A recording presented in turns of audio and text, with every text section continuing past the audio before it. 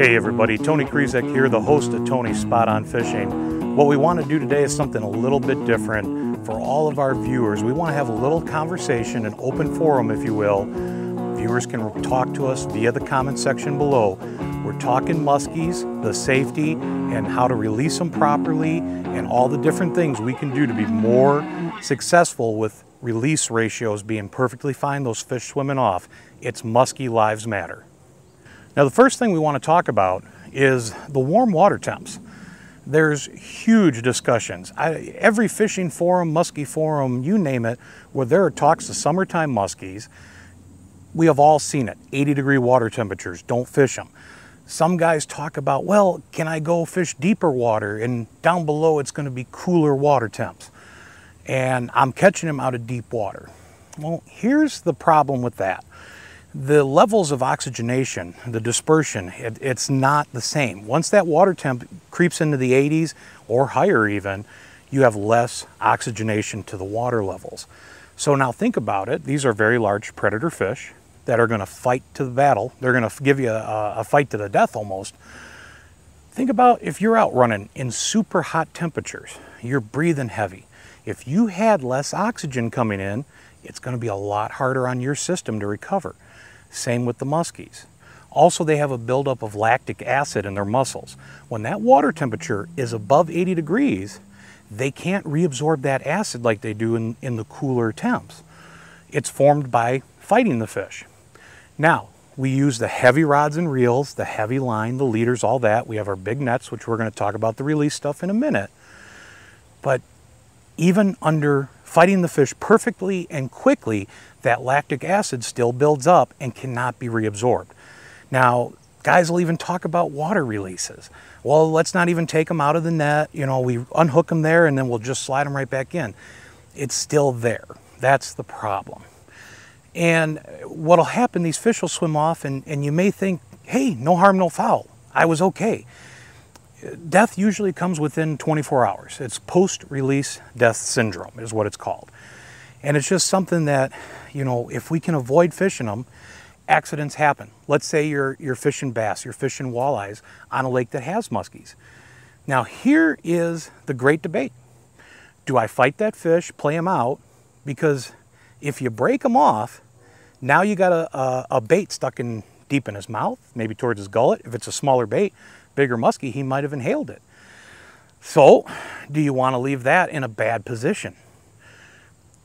Can you be assured that if you put a little tension to him, a little torque on him, would you straighten that hook out and be able to get him off that way quickly? Flip side, I also totally understand if you're not a muskie angler and this is your first muskie that was caught while targeting another species, I totally understand wanting to catch that fish. But if you can, try to still end that battle on those accidental catches in the warm water as quickly as possible. That's just going to help the survival rate of those fish if we can help it. Guys talk about all the time, you know, hey, I buy a fishing license, I can fish year-round. That is true. And, you know, the DNR does not close the seasons down because you can't really judge if and when water temps will hit 80 or go above 80. So that is a reason there's no closed seasons, and you don't get that from the Department of Natural Resources. But it is just something to think about and keep in your heads. Water temps get that high, it's time to chase some other fish. Come back in the fall when those fish are feeding heavy, and that is when you're going to get your true monsters. Again, any comments, please, questions, put them in the comments below. We will definitely try to get to all of them. And, you know, we are going to keep this a safe and open forum. No one's going to be attacking anyone. We just want to have conversations to actually truly educate everyone about the safeties of not fishing in that hot water. So let's talk about the release tools. You know, water temps have come back down. Let's get guys excited, getting ready for that fall bite that's going to be coming, that late summer, early fall. Oh man, it is my favorite time of year. But let's go through, kind of review everything as far as what exactly we need to properly release these fish once the water temperatures are safe. The first thing we have is a big net, and it's a true musky net. Now this is a Beckman musky net. You can run Frabills. There's a couple other manufacturers out there, the quick cradles, things like that.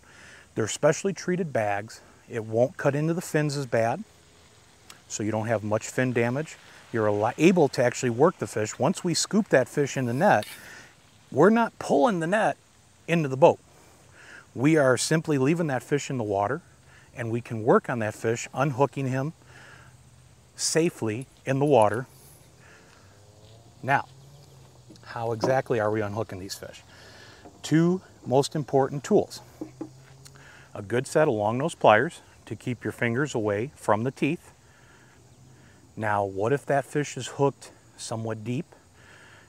Maybe he's got 3 sets of hooks in him, and you just can't get any leverage to pop them off. These, my friends, are worth their weight in gold. The Knipex cutters. With one hand, I don't care how thick of a hook, we can cut saltwater nickel cadmium plated hooks or the biggest 6X strong musky hooks that are on the market, one-handed, no problem. And we can release that fish safely. Always have spare hooks of various sizes, regular gaps, short shanks, wide gaps, a little bit of everything and all the various aughts, and have them all there at your disposal so you can swap hooks. Also, it happens to the best of us. I have been connected to fish, you know, reaching down in that bag, they thrash at the last second. I've had big musky hooks go through fingers one end, out the other.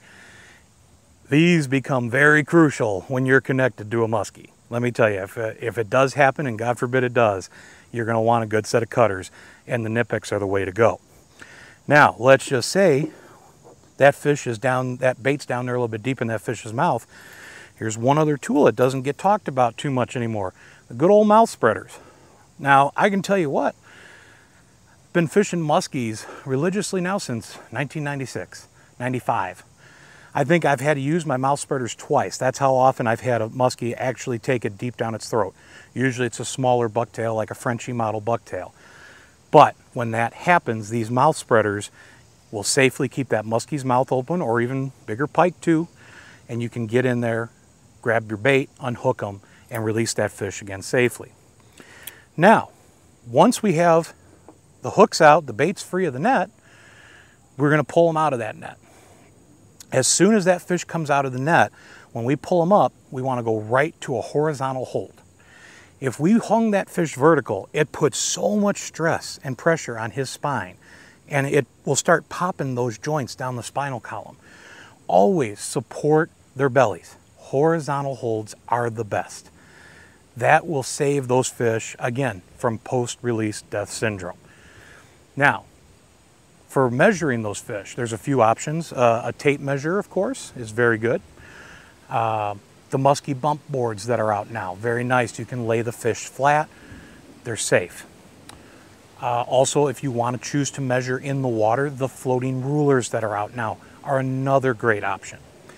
Have your boat partner ready, you know, to take a picture right away. As soon as you get the length, quick picture. We put the fish right back down in the water, hold on to that fish until he's revived, swims out of your hands, tail kicks, and he's gone.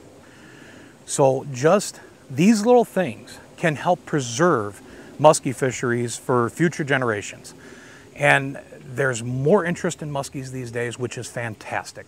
And the reason for that is the more people are out fishing these fish, the more all the different state-wise Department of Natural Resources are going to put money into those programs. If there's not the demand, you're not going to get the support. So the more we can educate, protect these fish, grow the interest in the sport, the more muskies that are going to be there for all of us. I don't know about you, but I love catching muskies. It is my favorite thing in the world to do.